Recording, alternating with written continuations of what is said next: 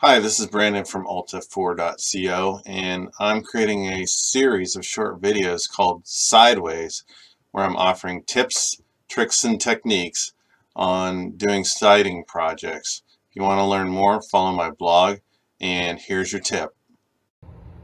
Alright, to have the proper gap, 3/16, you need to put flashing behind it. Now last time when I did this, I assumed I could get a paintbrush in there, but this time I'm going to show you what I'm doing differently.